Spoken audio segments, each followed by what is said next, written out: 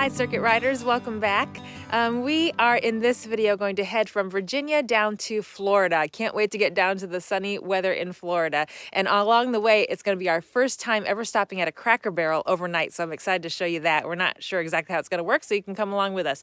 But just real briefly, we've been in Northern Virginia for the past 3 weeks, and we've done some fun historical sites up here. I didn't do a lot of footage, but right now we're at the George Washington Birthplace, which is a national park unit.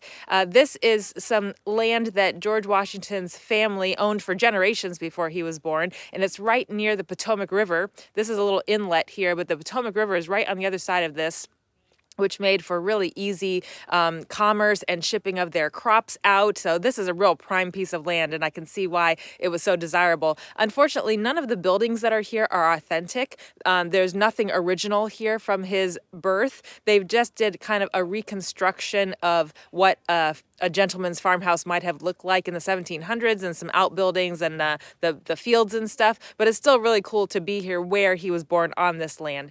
Also in Northern Virginia is the birthplace of another president, James Monroe.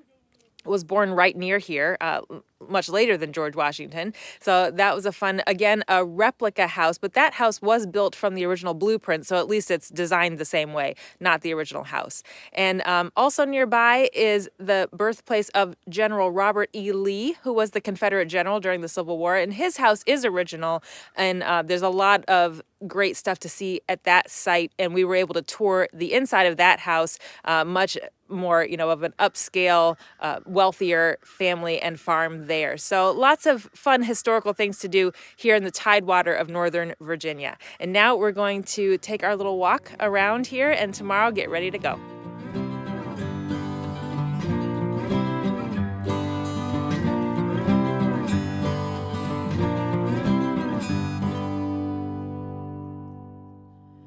Ooh, it is early, and we have got a long drive ahead of us today.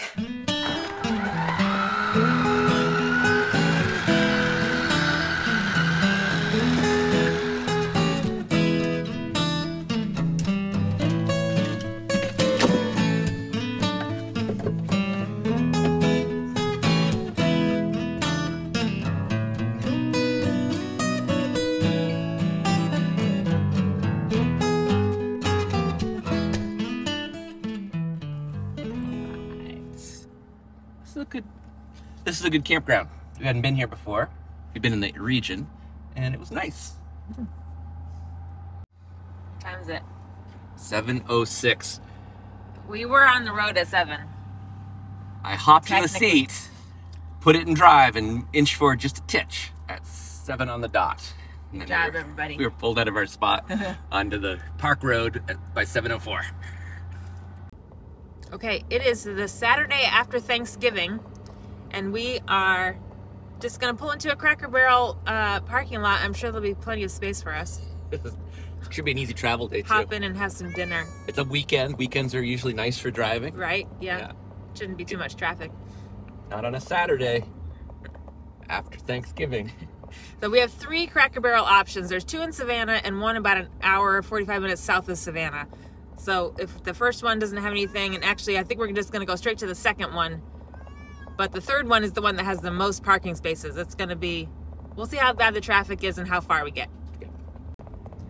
So if you didn't know, Cracker Barrel, I think, is one of the last remaining guaranteed overnight RV parking lots in the country.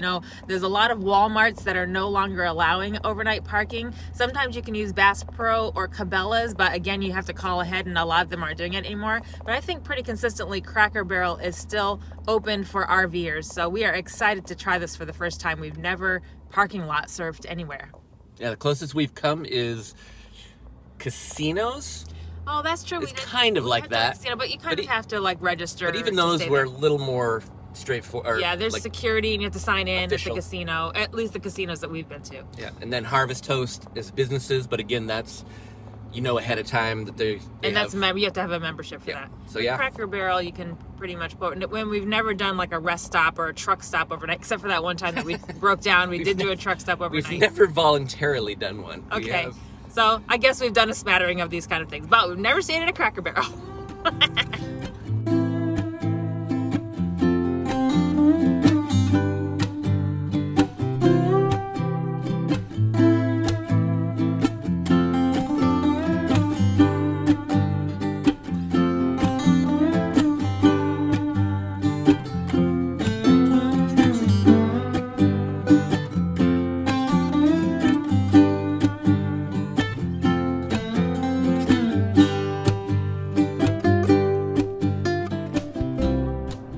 All right, where are we?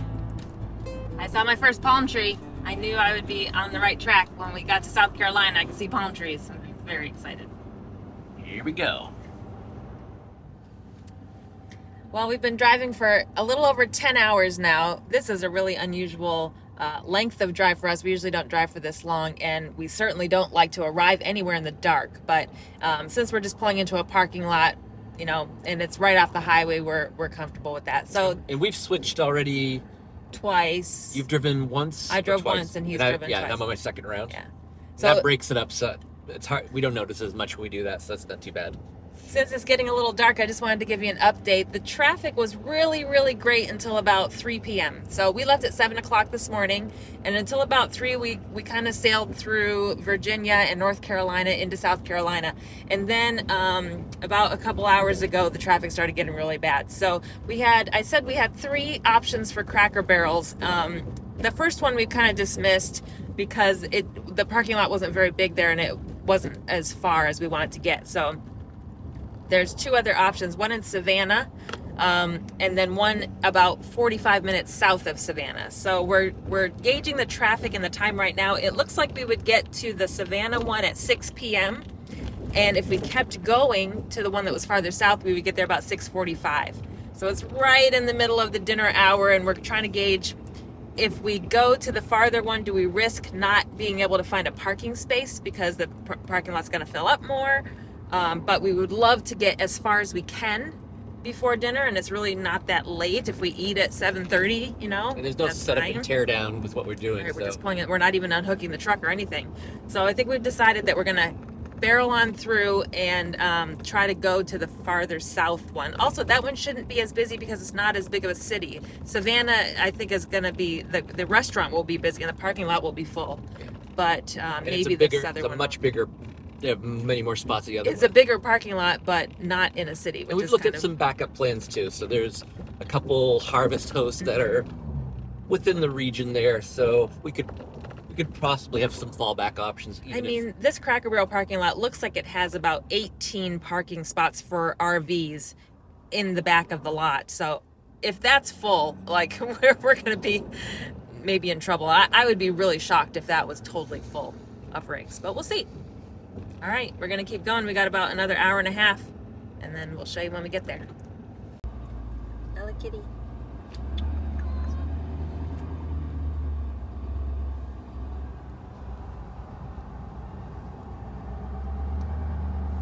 We are in a bit of a small road now because we're trying to avoid this big backup on Route 95 South. That's like an hour, almost an hour slowdown over there. So we're on this little local road, which is about a 20-minute slowdown, but it's going pretty well, and it's nice to just be off of the highway for a little bit. But it's a little bit bumpy for Ella, though she's done a great job. She's been in here for 10 hours now. I've got the litter box in the back. I brought food and water for her, but she's not interested in any of it. Whenever she's traveling, she kind of just hunkers down and doesn't want anything to do with anything. So, but she's doing okay, and as soon as we get there, of course, she'll eat and drink a whole bunch.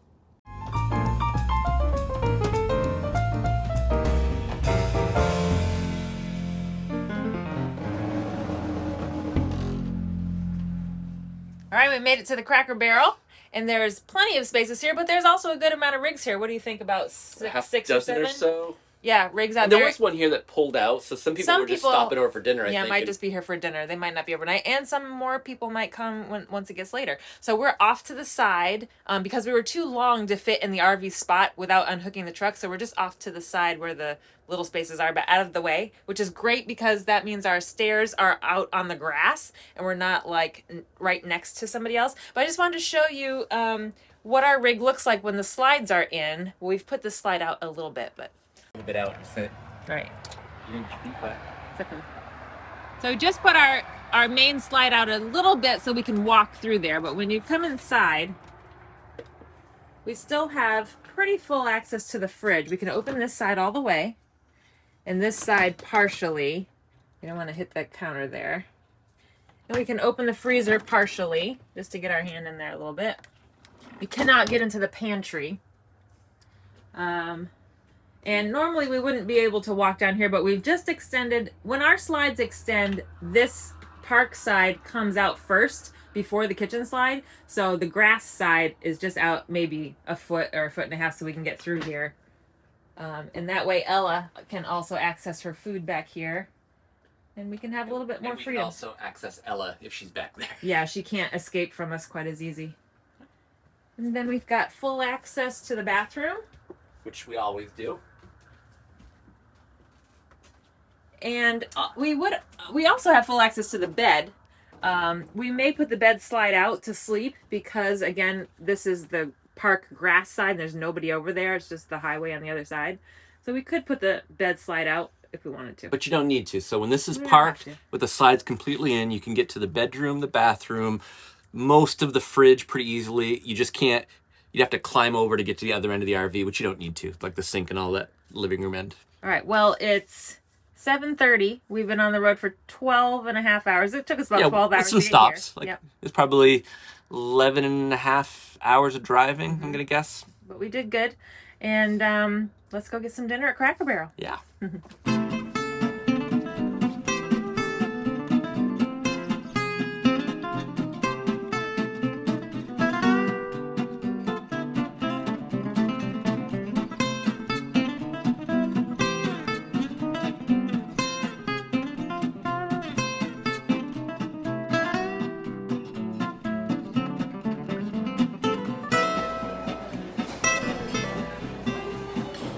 We'll see you tomorrow.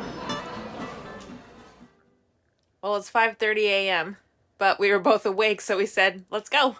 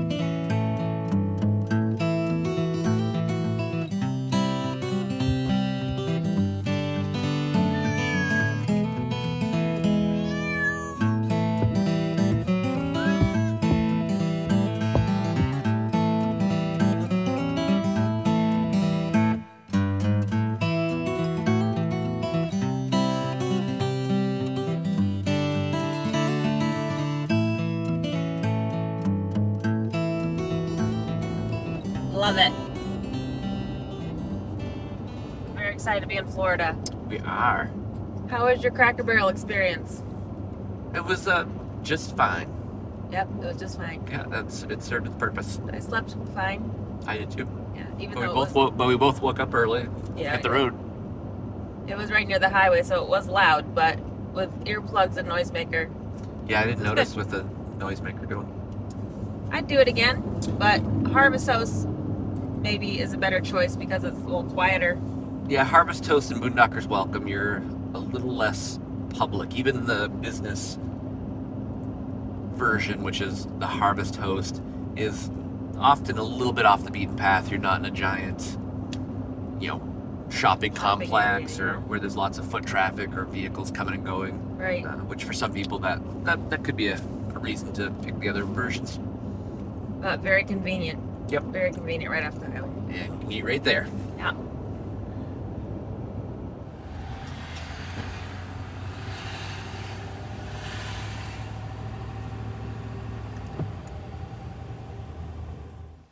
Well, we have made it to Florida. Here's my palm trees that I've been waiting for, and we are so excited to be in the warm, sunny weather of Florida for the whole winter. It's early December right now. We are going to be here until mid-March. So we are planning to stay in the state of Florida for the entire winter, but we will be hopping around and doing the Thousand Trails Shuffle that they call, because with our membership in Thousand Trails, we can only stay for a maximum of 2 weeks.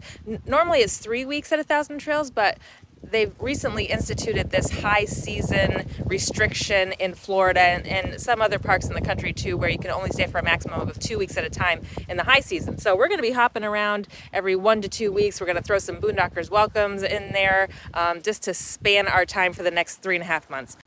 We are at a Thousand Trails Encore Park, and Encores tend to be a mixture of some Thousand Trails sites and other more seasonal or year-round trailers and houses and sites. So this one is definitely that. It's mostly year-round trailers and lots of seasonal sites, with the RV spots are kind of smattered in between the trailers. But we've got a great site here nearby this little pond, and we're really enjoying ourselves. Anyway, I probably won't do very many videos down here because the events that we're doing are connected with Jason's work and personal family things, and you know, we're just here, we're just basking in the sun, and not a lot of sightseeing or new things to see for us here. We'll probably hit Disney at some point, and my family is coming down here for Christmas to Orlando, my parents and my brothers and their families and our kids, so we're having a big family celebration for Christmas. And then Jason has 2 work conferences that happen to be in Florida this year, one in January and one in early March. And then we've got a retreat with some of his colleagues. So we are looking forward to spending lots of time visiting with friends, visiting with family. And I hope you guys have a great holiday season with your family and friends. And we will see you probably early next year. But make sure you hit that subscribe button if you haven't already. And that way you'll be notified when we put up our next video. So until then, thanks for watching, and I hope you have a great month. Bye, guys.